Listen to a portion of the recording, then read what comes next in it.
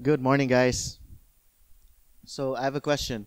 How many of you have ever liked or still like watching TV series? Yeah? How about Korean drama? Yeah? More? There's something about Korean dramas. You start one episode and then you cannot stop. Yeah? It's kind of like Pringles. Once you start eating, di ba? It's like, oh, wala na. I have to finish it. Have you ever experienced, you started this Korean drama and you started watching it, episode 1, episode 2. After a while, the plot, you don't, like, it loses its appeal, but you just want to know how it ends. Yeah? Sometimes movies are like that. I recently watched a movie entitled Fallen. It's about these angels. It's a love story and all of that. It's one of the worst films I've ever seen. But no. It's with teenagers. It's just entitled Fallen. It's one of the worst films I've ever seen, but I just wanted to know the ending. So I suffered through watching the thing, like, how's this gonna end? And then it ended cliffhanger, parang, oh man, wow, I just wasted my life there. But you all know what I mean, right? There are certain things in life you don't intend to really get hooked, but then you get hooked. And in the end, you just have to finish it, or you just want to know how it ends. Even if you know you're wasting your time, it's not really good for you. Pero, sige na lang. Yeah? And today we're going to talk about something like that, but in a more spiritual sense. Today we're going to talk about Lot, Sodom, and Gomorrah. And Lot is a very interesting character. When I saw the text, I said, okay, I want to do a character study on Lot. So I did a character study on Lot. I looked at the New Testament, and Peter calls him righteous. Righteous Lot. And I was thinking, wait a minute, is this the same Lot who was in Sodom and did some really funky stuff? I think it was. So I had to double check. It really is. So why did Peter call him righteous? So we're going to talk about Lot today, and this is going to be a long text, 30 plus verses, for a very straightforward theme. And this theme is the progression of sin in our lives. So we trace Lot's life. How did we get introduced to Lot? A few chapters back, or if you want to go back in our YouTube sermon series on Genesis, we first meet Lot as a nephew of Abraham. During the time, Abraham was still not yet super famous, not yet super wealthy. God had blessed him, but not as much yet. And yet, when he got super blessed by God, Abraham and Lot had an issue, right? The herds. There were too much animals, not enough green grass to feed everyone. The herdsmen were fighting with each other, like, hey, I'm Abraham's people, you're Lot's people, and, there's not enough room. And so Abraham told Lot, bro, we got to separate. We can't stay in the same place, so you get to choose first. Now, normally, since Abraham was the uncle, if you're the nephew, you're not supposed to choose the better place. It's like if you go to a birthday party and there's a birthday table and the birthday celebrant says, choose where you want to sit. You're not going to sit in the birthday chair, right? You're going to choose like some chair somewhere out there, But what Lot did was he chose the birthday chair. He said, I'm going to stay where I know it's good for me. And Uncle, you know what? Uncle Abe, you go where you go. Like, you do you. All right? But I'm going to choose the best stuff. So Lot chose something that was selfish for himself. And then, because he chose that, remember the war happened, he gets abducted or kidnapped. And what did Abraham had to do? Abraham had to rescue the guy. And after the rescue, there's something we don't see. We don't see any kind of show of loyalty or gratitude from Lot. We don't see Lot go to Abraham and thank him. We don't see Lot offering anything in return or to at least show loyalty or whatever. He was just like, thanks for the save. Gotta go. Bye. And then he left and he lived outside of Sodom. Now, everybody during their day knew what Sodom was. Sodom was a place where people would practice the weirdest, most perverted, most wicked things. But Lot said, urban city, I'm an urbanite, I ain't gonna go into some farmland. I want the luxury life. So I'm gonna live just outside the city, somewhere near. Okay? Now that's where we stopped in finding out about Lot. He was a single guy living outside Sodom. He chose some selfish things for himself, in effect disrespecting or even offending Abraham. And then last week, God and angels arrived and told Abraham, I'm going to destroy Sodom.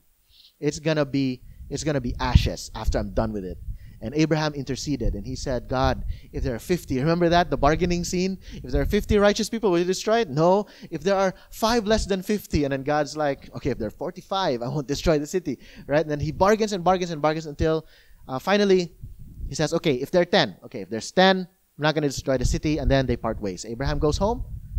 The angels now arrive in Sodom. And that's where we are today, Genesis chapter 19.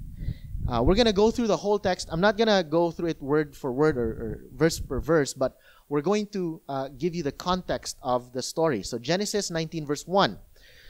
The 2 angels came to Sodom in the evening, and Lot was sitting at the gate of Sodom. When Lot saw them, he rose to meet them and bowed himself with his face to the earth and said, My lords, please turn aside to your servant's house and spend the night and wash your feet. Then you may rise up early and go on your way. They said, No, we will spend the night in the town square. But he pressed them strongly, so they turned aside to him and entered his house, and he made them a feast and baked unleavened bread, and they ate. Now, where was Lot? He was at the gate.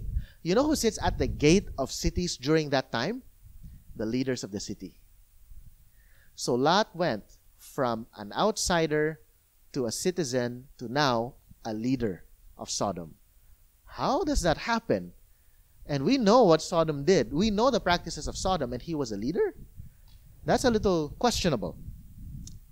So now he was influential in the city. He was probably, he probably used his wealth. Now Sodom was a very wealthy and progressive city during that time. If you think about Sodom before, you could compare it to a bustling, growing city like maybe New York, or something like that. Okay, so that's their level before. And Lot knew the depravity of Sodom. He knew that when night comes, the people would practice the worst stuff. That's why he was begging the angels, come to my house. Don't stay outside. Like, town square? Are you serious? Come home. Like, come home with me, like, in the house. Okay, so he was trying to kind of save the angels from experiencing or witnessing the wickedness of the city. So he probably knows there's some sort of judgment coming here. All right, so at first it sounds like he's trying to maybe do something good, right? But he kind of knows judgment is coming. Interestingly, Lot did for the angels what Abraham did. Remember? Abraham was also like, please, let me serve you, let me feed you. Same thing with Lot, but there's a difference. Abraham did all of these things from a place of peace and obedience. Lot was doing this from a place of compromise and disobedience. Big difference. And I'm sure we've all been there in a relationship with God. There are times when we obey God out of sheer joy, and there are times when we obey God while we're compromising. So it's kind of like, God, ano ha, tawad ta ha? Like, okay, I'm gonna kind of obey you now, but could you like let me do this and that sin? We've all been there. We know what it's like. Look at verse 4. But before they lay down, so in the house they're now in the house of Lot. Before they lay down, the men of the city, the men of Sodom, both young and old, all the people to the last man surrounded the house. And they called to Lot, Where are the men who came to you tonight? Bring them out to us that we may know them. Lot went out to the men at the entrance, shut the door after him, and said, I beg you, my brothers, do not act so wickedly. Behold, I have 2 daughters who have not known any man. Let me bring them out to you and do to them as you please. Only do nothing to these men, for they have come under the shelter of my roof. They said, Stand back. And they said, This fellow came to sojourn, and he has become the judge. Now we will deal worse with you than with them. Then they pressed hard against the man Lot and drew near to break the door down. So what's happening here? The whole city, and sometimes the Bible exaggerates to make a point. Sometimes the Bible puts in details to explain to us what's really happening. And here the Bible wants us to know that the whole city, even it says here, young and old, okay? All the people to the last man, both young and old, surrounded the house. Young means 13 years old during their day. So imagine, 13 years old to the oldest in the city, surrounded the house, forgive the term, I'm going to say some crude words, but they wanted Lot to bring the two angels out so they can gang rape the two angels. That's essentially what it is. Okay?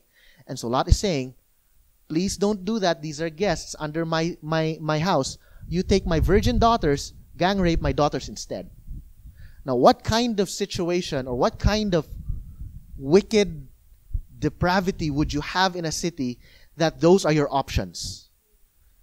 Give out these people who I think are angels or my daughters? Daughters na lang instead of heavenly beings. That's a little, I know it sounds extreme. It's a little difficult to imagine in our minds, especially if you have daughters or if you've got nieces who you love, you're protective over them. Just the thought of it would cause you to cringe. But the city has become that bad. Now we think, does that really happen here today in the 21st century? Yes, actually. You just don't know it, but the world is a very cruel place. We have parents who sell their children to human traffickers or human abusers for profit, for gain. Right? So they do it for even worse things. So the world today, the world before, not so different at all. We're just not as exposed or as informed or as in the know as these organizations who actually try to rescue these victims. So this was a very, very perverted place. The whole city was corrupted. They desired to do perverted things by force. Now, imagine the whole city is united for something wicked. It's not really that uncommon today, too. You've got the pride parades where the whole city unites to shout out what? Their pride in this or that.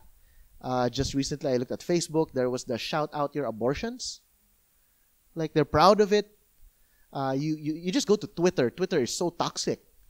So you see the wickedness of mankind on Twitter, right? So it's not as difficult to imagine. Not really. Just open your social media, no. Now, what happens in verse 8? The city has become so perverted that Lot had to offer his own virgin daughters to the people he actually knows. Can you imagine? These are neighbors. Like, I know you, I do business with you, you just bought some stocks from me, or I just bought some food from your restaurant. Oh, by the way, here are my kids. It's like, how? So it's that bad.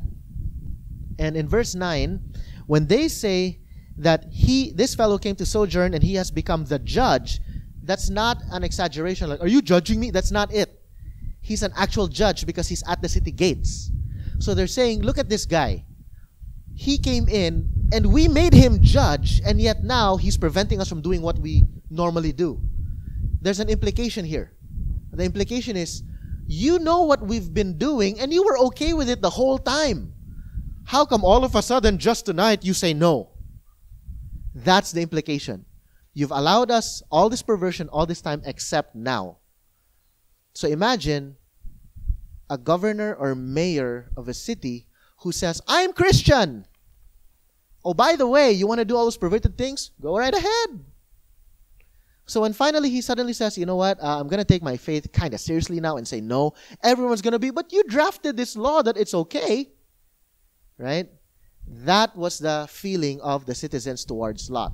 You allowed us all this wickedness, and why suddenly now you're backtracking? You're changing your mind. You're saying no. Of course, it's implied here that Lot kind of knows these are divine beings. There's probably judgment. We're probably in big trouble. So I'm just trying to spare all of us, myself included, right? Now look at verse 10. But the men reached out their hands, these are the angels, and brought Lot into the house and with him and shut the door. And they struck with blindness the men who were at the entrance of the house, both small and great, so that they wore themselves out, groping for the door. Then the men said to Lot, have you anyone else here? Sons-in-law, sons, daughters, or anyone you have in the city? Bring them out of the place, for we are about to destroy this place, because the outcry against its people has become great before the Lord, and the Lord has sent us to destroy it. Now, something that is interesting here is the angels, quote-unquote, forced saved Lot. The angels literally grabbed him and pulled him in, shut the door, and then miraculously blinded everyone else. So what's happening? This is not Lot being so righteous that he got saved. He was forced saved. He was trying to reason and compromise with these people. He was trying to, but no na lang, can we okay, from one sin, can I offer an alternative sin for you to do?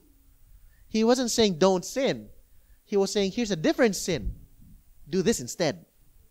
So that's not really a righteous way to handle things. And so the angels pulled him aside. And then the blindness was a miraculous blindness. But it's so strange that the people wore themselves out groping for the door.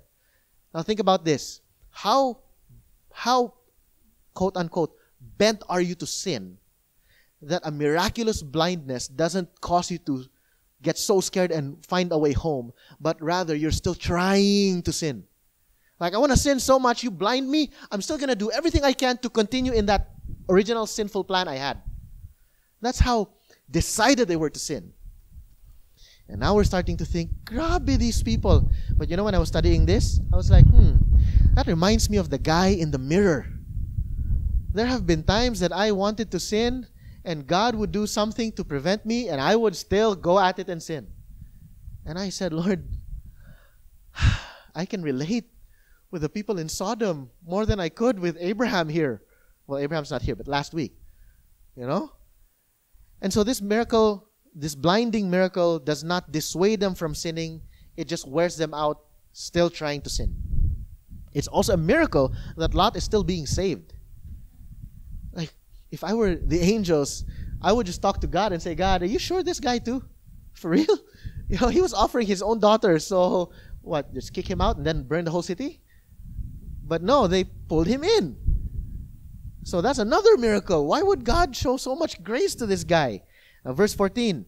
So Lot went out and said to his sons-in-law who were to marry his daughters, Up, get out of this place, for the Lord is about to destroy the city. But he seemed to his sons-in-law to be jesting. In other words, they laughed him out. They laughed him out of the house. Hey, come, let's go. Let's save ourselves. Si uncle, such a joker. That's the response. As morning dawned, the angels urged Lot, saying, Up, take your wife and your 2 daughters who are here, lest you be swept away in the punishment of the city. But he lingered. So the men seized him and his wife and his 2 daughters by the hand, the Lord being merciful to him, and they brought him out and set him outside the city. And as they brought them out, one said, Escape for your life. Do not look back or stop anywhere in the valley. Escape to the hills, lest you be swept away. So if you think about it, why did the daughter's boyfriends laugh at Lot, at Uncle Lot? Because the truth of the matter is this. When you call yourself a Christian and you compromise and the world sees it, they're not going to take you seriously when you mean it. It's the boy who cried wolf. Right? Like, I'm a Christian. Really? You? I was with you last week. You remember how we all both got wasted and we did all these crazy things? You're a Christian? They're not going to take you seriously. And that's what happened with Lot. His testimony was so ruined. He came from being outside the city. Oh, your uncle is who? Abraham? The guy who worshipped Yahweh, right? This Yahweh God that we don't know. Yeah, that's my uncle. So you worship him too? Yeah, I do. From there to leader of the city. Imagine the compromises he had to make. One after another, after another, after another. And how he ruined his testimony. One day after another day after another day. Sadly, the first appearance of Mrs. Lot is here. So we know he was single when he arrived in Sodom. Now he's married. What does that mean? He married a Sodomite woman.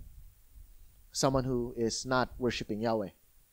Another compromise. And then the Bible says he lingered. Like if literally angels arrived and said, Get out, we're destroying Cebu City now. Oh, we'll be rushing out.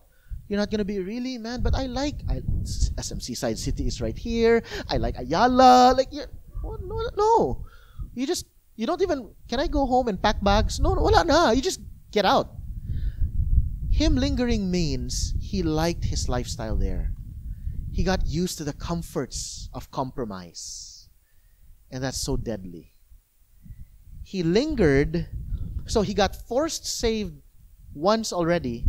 He lingers, so the angels grab him and force him out. So he gets forced saved take 2. Right? He gets forced saved again. And the key there is, I love how the Bible says it here, the Lord being merciful to him. It's like saying, duh. God had to really put that there to make it sink into our heads. The Lord is merciful. That's the key theme. Because we can be Lot. We have a tendency to linger too. God says, this is a sin in your life. Let go. Repent. Okay, Lord, you're right. I will repent next week. I'm just going to see this through. I want to know how it ends. I know it's not good for me. I know it's wrong. I know it's more sinful than Korean teleseries dramas, but I just want to know how it ends. Just push through to the very end. Then maybe. Yeah? We can be lingering like Lot. We also think, but I'm not that much like Lot, offering my own daughters. Well, one, I don't have daughters. So you know what? Really? Are we really not like him? Here's a question. We can linger, we can compromise. Is it possible for us also to offer our most precious blessings to the most deceptive temptations? We have. We've all been there. Whatever was most precious at a certain point in our lives, that's what the enemy wants. And that's usually what we give up. The most precious thing is our faith. It's our relationship with Jesus. It's our love towards Christ. And yet that is the very thing that we always give to the Sodom city whenever we sin and disobey. That's always the issue. It's never this sin, that sin. No. It's always our relationship with Jesus every time, every moment, in every temptation. That's just the nature of temptation and how sin works. And in that sense, we can so relate with Lot. Verse 18, and Lot said to them, "Oh no, my lords." Can you imagine this? They grab him, they supernaturally drag him out. So I can imagine, like in my mind, some sort of supernatural miracle thing, right? So they grab him by the hand and they maybe teleport him out of there, or they sort of fly him out of there. I don't know. And they drop him far already. And they say, "Go to the hills." Look, instead of saying, "Thank you, O lords, thank you for bringing me here," he says, "Oh no, my lords, behold, your servant has found favor in your sight, and you have shown me great kindness in saving my life. But I cannot escape to the hills, lest the disaster overtake me and I die. Behold, this city is near enough to flee to, and it is a little one. Let me escape there. Is it not a little one? And my life will be saved." We'll talk about the whole little one in a bit. He said to him, "Behold, I grant you this favor also, that I will not overthrow the city of which you have spoken. Escape there quickly, for I can do nothing till you arrive there." Therefore, the name of the city was called Zoar. The sun had risen on the earth when Lot came to Zoar. Then the Lord rained on Sodom and Gomorrah sulfur and fire from the Lord out of heaven. And he overthrew those cities and all the valley and all the inhabitants of the cities and what grew on the ground. But Lot's wife behind him looked back, and she became a pillar of salt. Let's talk about this for a minute. Lot has the audacity to choose his punishment. And we've all been there. You know, when I was studying this, I was always thinking, that's so me. I have so much to repent of. You know, it's always, I'm doing this sin. God says, "Okay, I'm going to be merciful to you. I'm not going to destroy you outright right here. But you repent and you go there." I'll be like, "Lord, okay, I repent. I'm sorry. But pwede not there lang. Can I still choose where?" That's Lot. And it's so strange because this is a punishment where he chose for himself everything up to this point, right? Abraham said, "Okay, where do you want to choose to go?" And he chose for himself. And then he went to Sodom outside. He chose for himself to enter the city. He chose for himself to become a leader of the city. All his choices up to now has led to this point of him losing everything that he has chosen for himself. And now he's still trying to choose. The hills have nothing, but there's a little city. It's like escape Cebu City. Oh, but there's seaside and Ayala malls and all of that. Okay, fine. And God says, "Okay, go to the hills." I don't want the hills, God. Can I, ano na lang, somewhere like maybe Bohol or, maybe a smaller city. So he still wants those comforts. He's still looking for the luxury lifestyle and the city comforts of living. He's still holding on to the same idol he's had from the very beginning. What was his idol? The comforts for me. Right now, that's still what he wants. And this is also a strange thing. the reasoning that Lot has. He says, if I get to the hills, which is farther, I might not be saved. I'll stay na lang in this city which is nearer. I'll be saved here. Does that make sense to you? Logically, it doesn't, diba? In fact, the angels confirm it. He said, okay, for you, we won't even destroy that city. So, in the original plan, even that little city was doomed as well. So Lot chose a place of destruction. He still chose he was still choosing suicide, essentially. And that's often how sin works. When we are so committed to sin, we become illogical, we become inconsistent, we become like people will say, that's insane. Why would you choose that?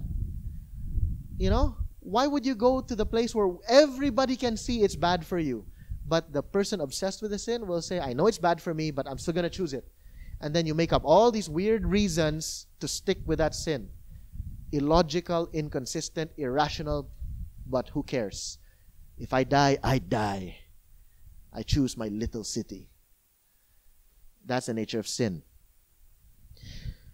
People who justify sin often don't make sense, and it's frustrating.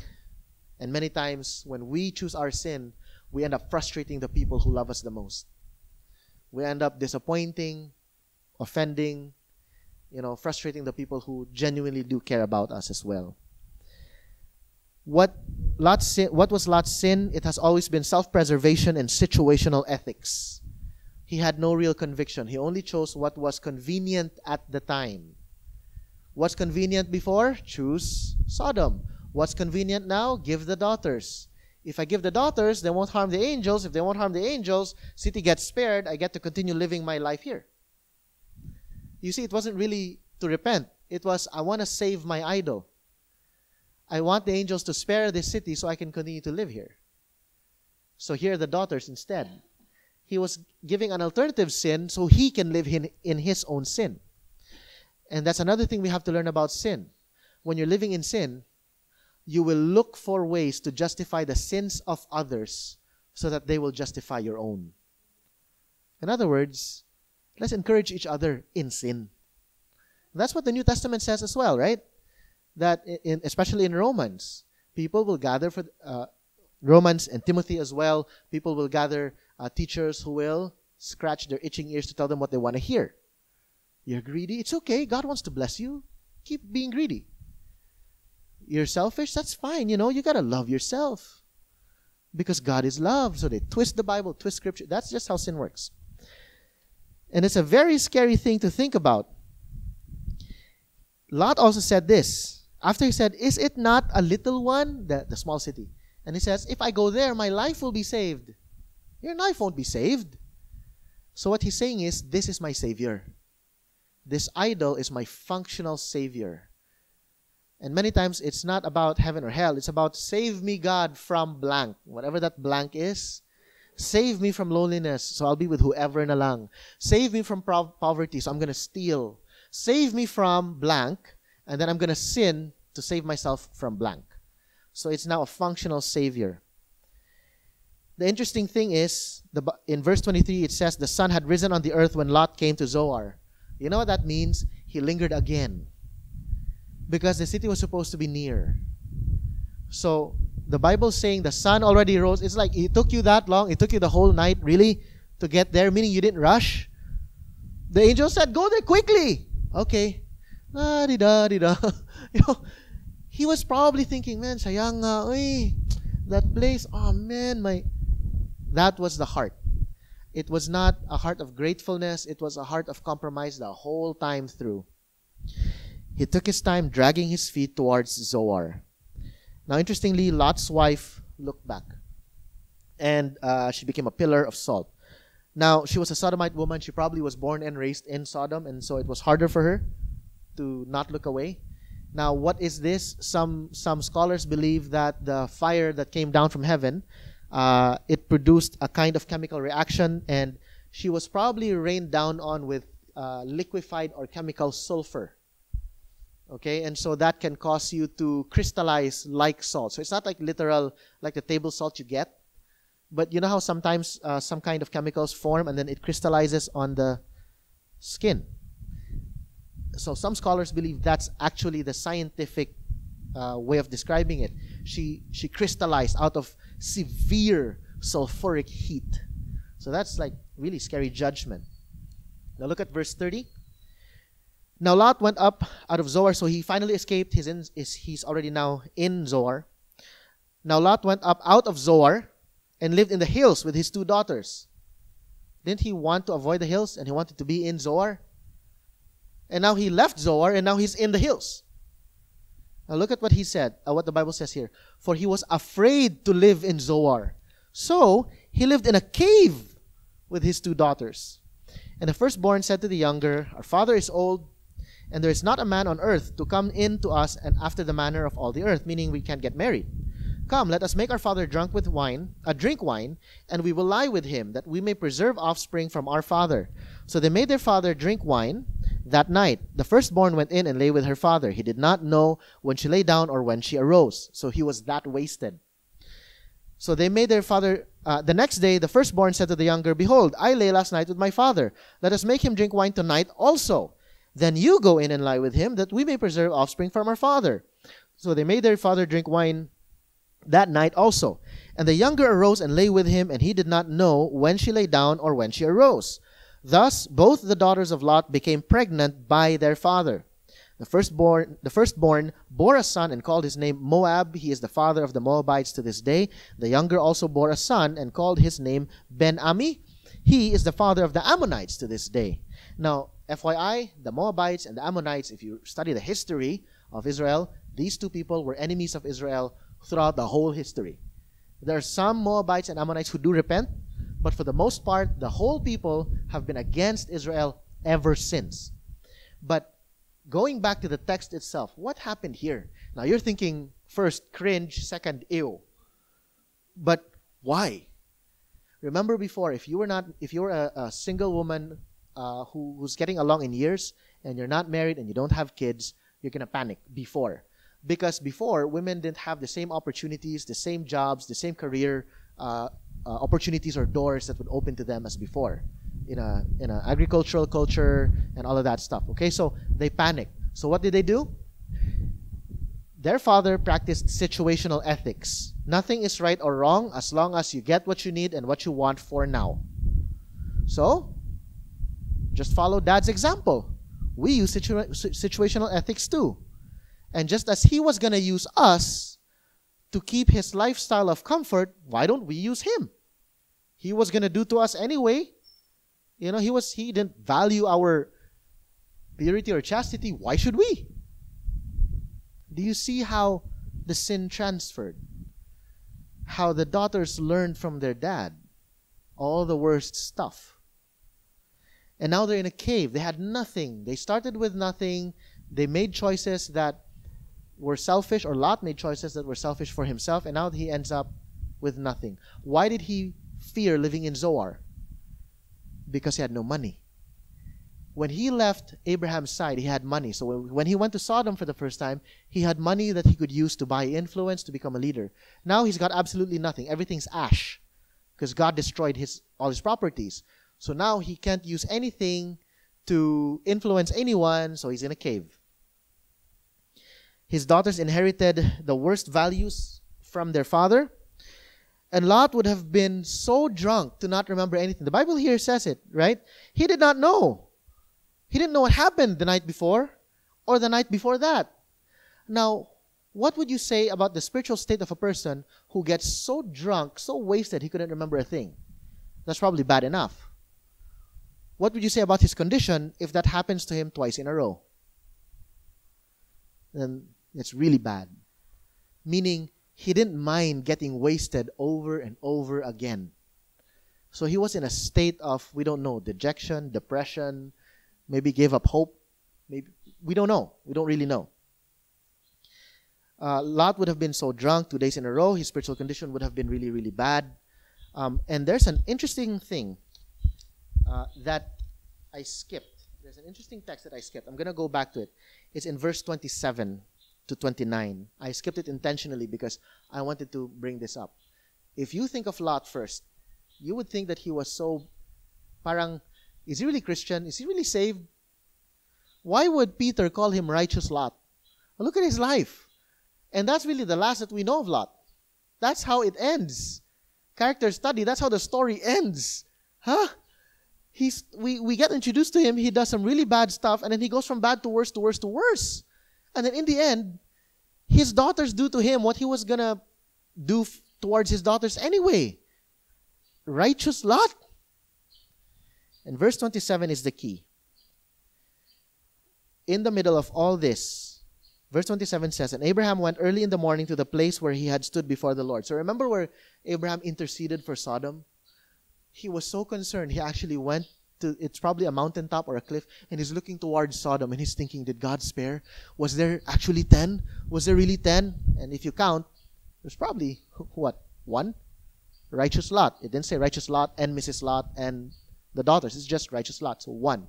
So imagine Abraham standing there, and the Bible says he looked down toward Sodom and Gomorrah and toward all the land of the valley, and he looked. So he's probably thinking, please let there not be smoke. And what did he see? And behold, the smoke of the land went up like the smoke of a furnace. So here's the guy who loves Lot, prayed for Lot, interceded for Lot, negotiated with reverence with God for the people and for Lot. But look at verse 29. So it was that when God destroyed the cities of the valley, God remembered Abraham and sent Lot out of the midst of the overthrow when he overthrew the cities in which Lot had lived. Why did God save Lot? Why did Peter call Lot righteous? It was not because of Lot. It was for the sake of Abraham. God said it here in the Bible. God remembered Abraham. That's why he saved Lot. Forced saved Lot. Now, if we really think about it, if we're to summarize this whole thing, that's you and me. God, quote unquote, forced saved us from our sin, changed our heart of stone, made our hearts into hearts of flesh for the sake of Christ. Not because we're righteous, not because we're so cool, so good. No, none of those. God saves us for the sake of Christ because Christ interceded for us the way Abraham interceded for Lot. So now Lot, if you read Lot, righteous Lot, it's the same thing that people can say about you and me. David, righteous? Are you kidding? I know this guy. Have you met him in college? Are you kidding? Pag sure. But it's God's mercy. And this story, as scary as it is about sin, it's also really a story about the greatness of sin, the badness of sin, but also the greatness and the goodness of God and the mercy of God as well. And this is really where the gospel shines. If we're to summarize the whole thing, we'll just summarize the whole thing. If you think about it, Lot had the same sin from the very beginning to the very end. It was urban comforts. If I'm going to entitle the sin, it's urban comforts, right? But the sin got greater in gravity and greater in scope, and it crept into his heart since day one. How he lived it through the years. Now think about this for a moment. I'm sure you know this. There's some sins in your life. It started really small. It just kind of got bigger and bigger and bigger, and you feel like it's out of control. Diba? If we already know that from experience, why start entertaining a new baby sin when we know what that baby will turn into when it becomes a big sin? Lot began by disrespecting Abraham, went outside Sodom, went inside Sodom, went to be the leader of Sodom, married a Sodomite. Even in punishment, he's still looking for his idol, the small city. Even when God is disciplining him, he's still, like, if Abraham is negotiating with God to save people, Lot is negotiating with God to save his sin. Isn't that kind of weird? We're supposed to negotiate for God to save sinners. We're not supposed to negotiate for God to allow us to save our own sins. And yet that's what Lot has done. In the end, he lost everything. He lost his integrity. He even, quote unquote, lost his daughters in a sense. You really think his daughters had any respect for him left at all after this? Can you imagine the daughters in the house and the people are banging on the door, shouting, "Bring them out!" And so they close the doors and the daughters are in the house. And Lot says, "People, citizens!" Of course the daughters can hear. He's shouting so everyone can hear. So he's screaming at the top of his lungs, "Don't do this! I've got 2 daughters." Imagine the daughters, looking at each other. Is that serious? Let me bring them out to you. Like, oh no. Is this for real? They lost all their respect for their dad. Why? He wanted his sin. The Bible does warn us about sin. Romans 7:23, Paul says that our lives should wage war against sin. We have to declare war against our sin. Matthew 7, Jesus warns us. There are people who will say, "Lord, Lord." I always translate that for the 21st century. Jesus said, on the last day, many will come to you and say, "Lord, Lord, did we not attend Bible studies in your name? Did we not lead Bible studies in your name? Do discipleship in your name? Go to church in your name?" And the Lord said, "Away from me, you workers of sin, I never knew you." You never loved me. You loved your sin. You negotiated with me so you can continue sinning. That's the point. 1 John, actually the whole 1 John, you read the whole thing. It's just one gigantic warning. He who says he is in the light but yet what? Continues in sin or hates his brother is a liar and the truth is not in him. He is still in darkness. Okay? These are people who are blinded and still groping, trying to sin while blinded. So the literal event in Sodom is a spiritual event for many people who are spiritually blind and yet still groping in the dark towards sin, trying to sin all their might. James 1 verse 5 tells us the progression of the baby sin. It grows up, leads to death. How do we know this? Or how can we assess ourselves? And here's how I always look at it.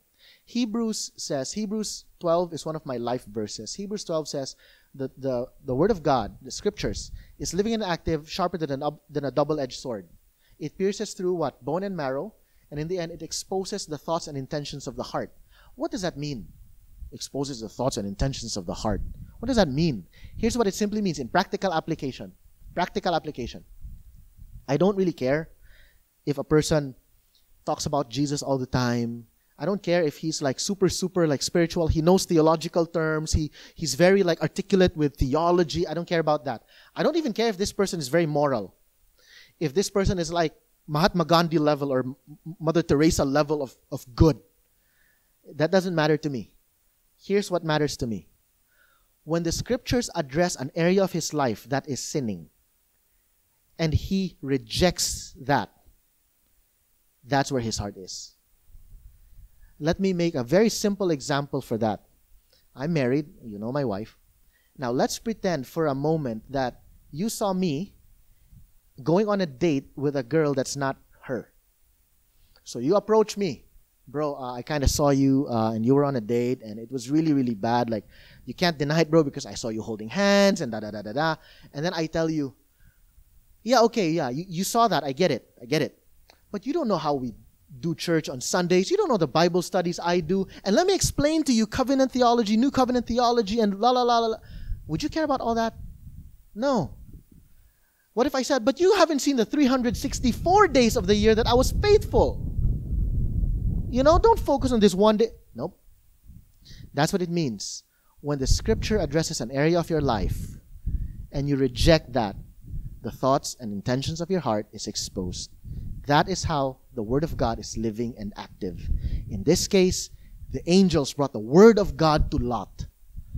Literally the Word of God to Lot, right? "Get out." "No. Thank you, but no." "Oh man, I have to leave." "You go to the hills." "Well, can I stay in the city?" And that's what we do too, in our own ways.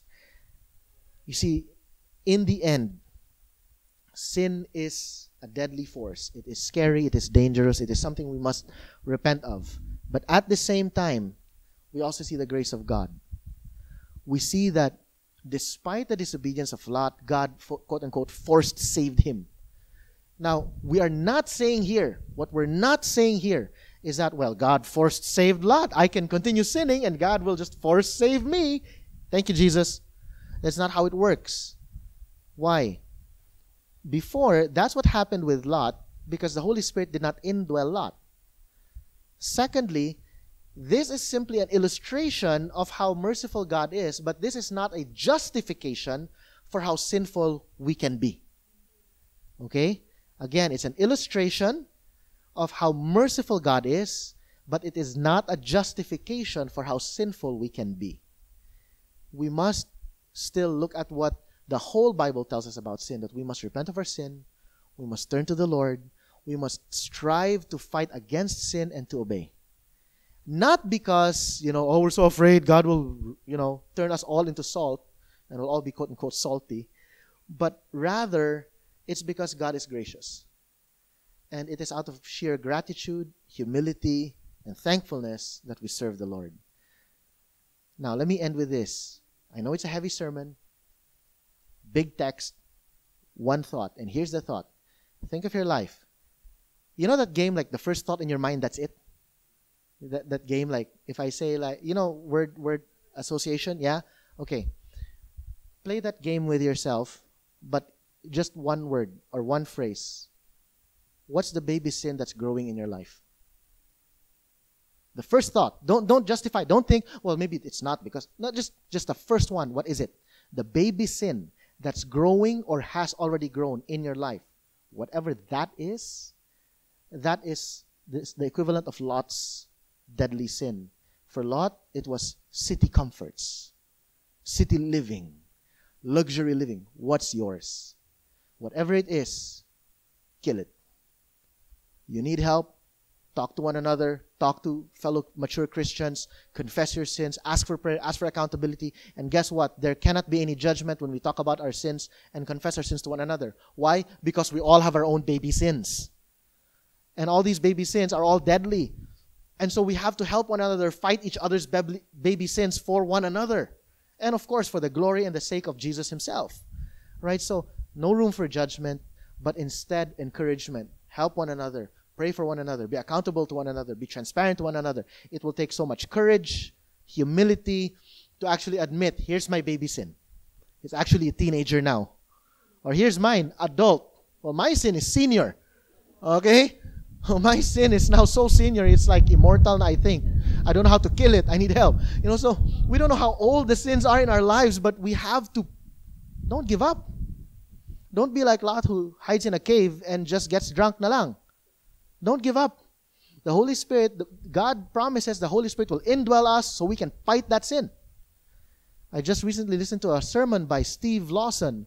The title of the sermon, Holy, Holy, Holy. You can already guess where he took the text from. Revelation. And he talks about the holiness of God and the sinfulness of sin compared to the holiness of God. And I said, Lord, what timing. I'm doing laundry, listening about holiness, and then I study about Lot. Ooh la la. A really painful thing to do. But we have to do our own self-examination as well in these areas of our lives. So play that game in your head. What's your baby sin? What's the first thing that pops into your head? That's probably it. Because that's what your heart will try to grab and say, no, don't let me go. Like, okay, that's really it. Repent of it. How? Going to the Lord. Asking for mercy, asking for grace, asking for supernatural, divine interference from God to change your heart about that sin. It might come in a form of a revelation, an understanding of a verse or a text, studying the Bible, or maybe it will come after praying or whatever, or talking to a friend, talking to a fellow Christian, getting prayer from a Christian, hearing that another Christian said, that was my baby sin. I killed it when it was a teenager. So if I could kill it, you could kill it. Because Christ is the same Jesus in me, or Holy Spirit that's in me, is the same Holy Spirit that's in you. And then just that hope. Now, you fought it and won with the Holy Spirit. Yes, there's hope. Maybe just that can help. But you got to hear it from someone else. We don't know how. But we have been we've been equipped by Scripture on what we're supposed to do with it. Amen? Let me pray for everyone.